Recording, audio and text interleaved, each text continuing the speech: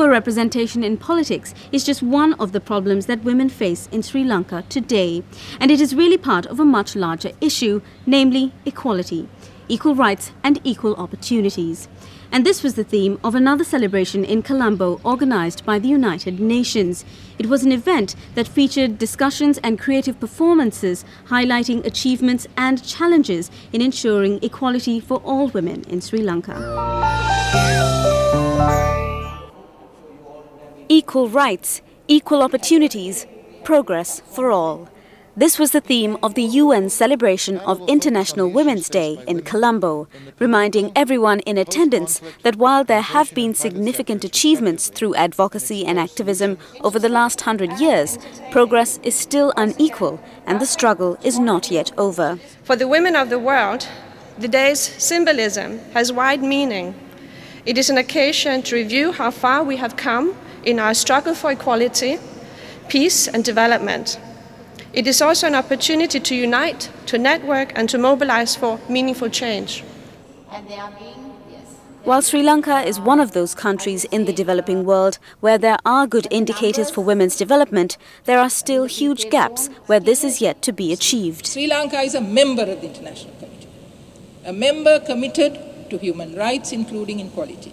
And women in this country have not achieved enough because we have not pursued with commitment the holistic approach to human rights, and therefore a future for women in realizing non-discrimination and equality must necessarily lie in the recognition that human rights, as stated in the Constitution and in international standards, are part of our experience, and we have not done enough to internalize them. These three categories of women, the plantation women, the migrant women, and the free trade zone women, are the main foreign exchange earners of Sri Lanka.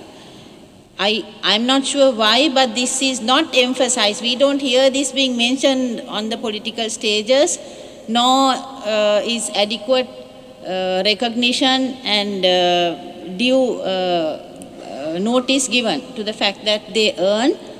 But this foreign exchange is what we are really running our country on. If you look at some of the issues that we still have in employment as a whole, which go to equality and equal opportunity, you would find that there is increasing casualization of labor, part-time work for women, and these are things that erode some of the rights that are there. So there is a very real danger there, because with the financial crisis and companies restructuring, you find more and more women moving out of the formal sector into informal sector, which has its own share of problems and very severe problems. We are talking about rights, we are talking about equal opportunities.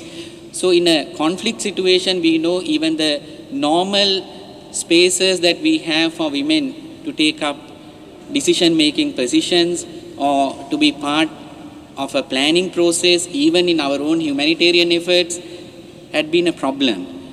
The posh bars, plantation women, migrant women, women in casual and informal labor, women in conflict areas.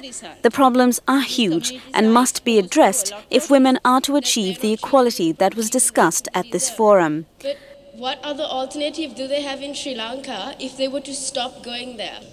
We have now come to the end of the transition period, I would say. If you compare the situation 15 years ago and the present, there's a huge difference. A drama by the Lanka Children and Youth Theatre Foundation brought to life some of the experiences of working women in Sri Lanka.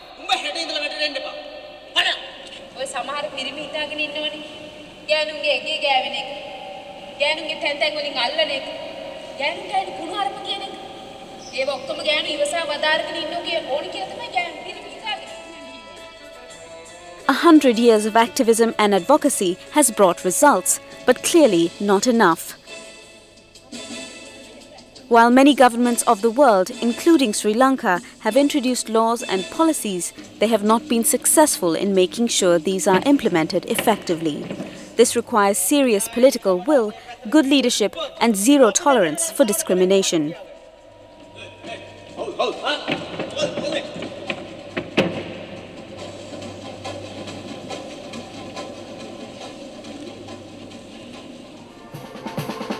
Hey! The event ended on an inspirational note, with songs of strength and resilience filling the room and reminding all present that this is a battle that could indeed be won in the future.